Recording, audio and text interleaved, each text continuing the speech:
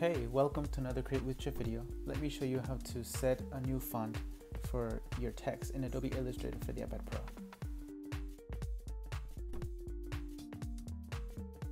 So this design needs some letters, some text. So I'm gonna just write bulldog for now.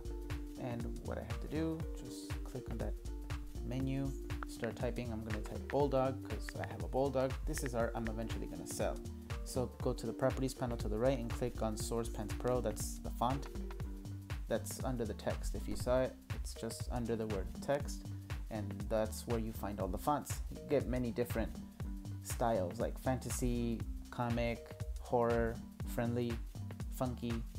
I'm gonna click on horror and click on burgundy stencil. It just fits the style of my art for this design pretty good.